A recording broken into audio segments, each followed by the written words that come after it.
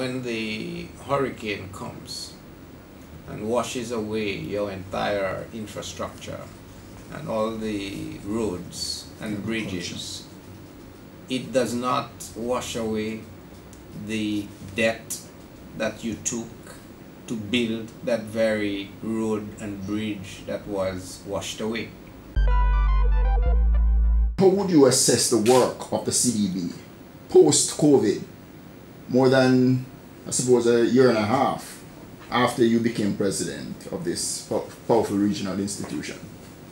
I think the work of the bank has continued along the trajectory that it started, namely to fulfill the mandate of the bank. And the mandate of the bank, if you recall, is one, to promote the harmonious growth and development of the member countries, and to foster, as it were, cooperation and integration among them, in particular the least developed members of the group.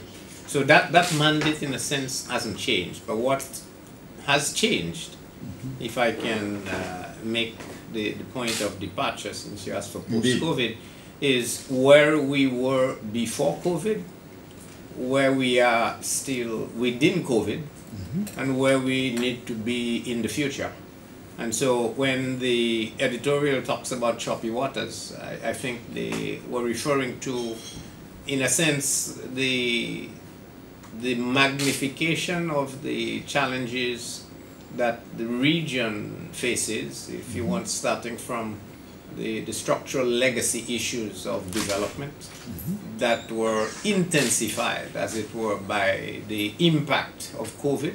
And if I dare ask, post-COVID, if I can use that phrase, the whole Russia-Ukraine war, which, if you want, has added 2 more layers to those structural legacy issues that we talked about. And consequently, the work that needed to happen, the hard work and the creative thinking that you mentioned in your quote, means how do we get past this larger, more intense set of issues that the region faces. And so we have started, is the way I would like to be able to put this, addressing those in at least 2 dimensions. The first is, how do you provide the thought leadership, which is the creative thinking that you refer to? How do we establish the new vision for where the region ought to be going, which is now how the bank can fulfill the mandate of getting to the growth and development of its members, because there has to be that particular link. And how do we help our countries weather the particular double, triple storm of structural COVID, Ukraine war, in the midst of a, let's call it now, vulnerability with regard to climate change, with regard to our smallness, being a seed, and getting past all of those in a way that is coherent over time. So we have been, I would say, very active in trying to pull all of this together, establishing a framework that we can utilize, and starting to implement that framework through our relationships, our engagement with the countries that are members of the bank. In the CDB strategic plan for 2020-24, the bank highlighted what it described as the strangulation impact of debt on Caribbean economies. From where you sit as CDB president, do you have significant concerns about how Caribbean states have been managing their debts? And just pardon for being a little parochial here, but how would you assess Jamaica's management of its debt, with the country's debt to GDP ratio at the end of March being 94.2%, declining from 109.7% at the end of the previous year, that is March 2021? Yeah, I don't think we should zero in on Jamaica, because all countries, I think, across the region have very high debt to GDP ratios. And I I'd like us to maybe focus on a couple of elements of that. The first is that debt is not something that exists at or during a short period. Debt essentially is an accumulation of various shortages where your expenditure needs are greater than your revenue potential. And when countries accumulate debt, we should be looking at first two things, which is one, what was it spent on, and how much revenue are you capable of raising. And you said Jamaica was at 109% and going down, but let's not forget it was much higher than that a few years back. And so rather than say it went from 109 to potentially 92 or whatever number you look at, the question really is now, shouldn't we equally be saying, let's give Jamaica some credit for moving from 150, 160 down to 90 over. So I don't think we should quibble on that point. The bigger issue, I think, is, and something that is not talked a lot about, which is we in the region face vulnerabilities and get impacted by a number of natural hazards. Let's just call them hurricanes for now. A large part of it in terms of increased frequency and intensity now arising from the very climate change issues that we are focused on. But the point that is typically missed, or at least not emphasized, is when the hurricane comes and washes away your entire infrastructure and all the roads and bridges, it does not wash away the debt that you took to build that very road and bridge that was washed away. To make it worse, you now need to be borrowing more to be able to rebuild that bridge and road that was washed away by the storm. I remember where I started this. Debt is an accumulation.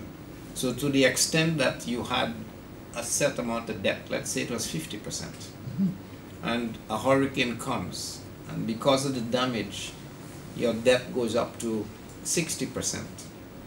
And by the time you even get out of this, another storm comes, and your debt goes up to 80%. Now, do you think that this is bad debt out of your need to not even just grow, just simply recover, rebuild from those very natural events? And we have not done an appropriate study, I think, where we can say what percentage of that debt that you refer to is because of the impact of natural disasters that have nothing to do with policy.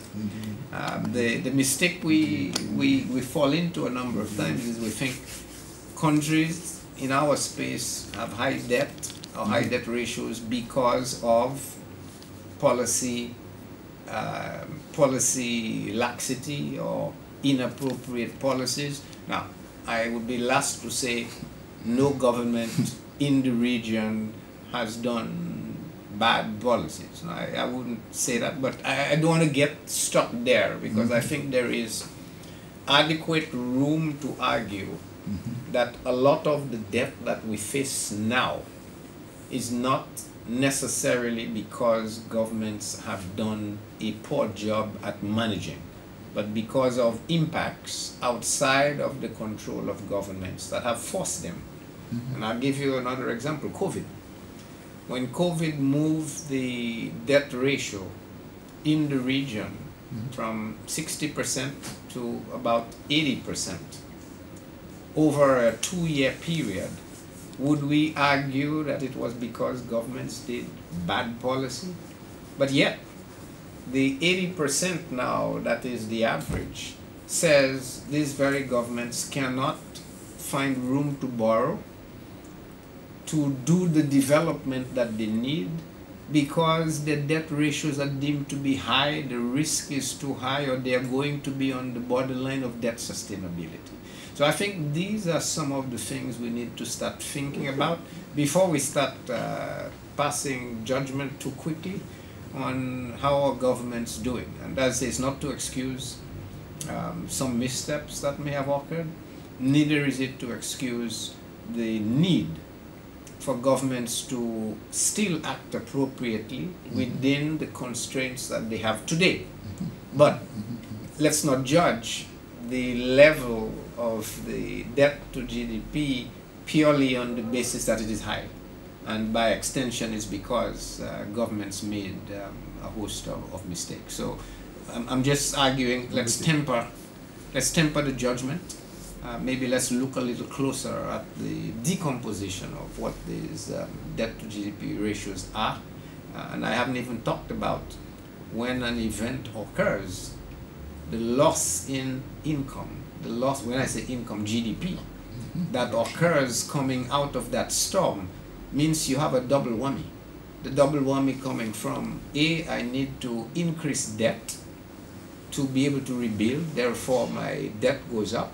But my GDP now is going to take time, having fallen, to get back to even where it was. And when I'm measuring now a higher debt and a lower GDP, my ratio is going to jump inordinately relative to if I was in a different space where my GDP was growing and my debt was growing, and I'm looking now at maybe even a stable debt to GDP ratio. So I'm just saying, let's be a little cautious in jumping too quickly to attributions based on the numbers. The numbers are the numbers. I'm not denying that.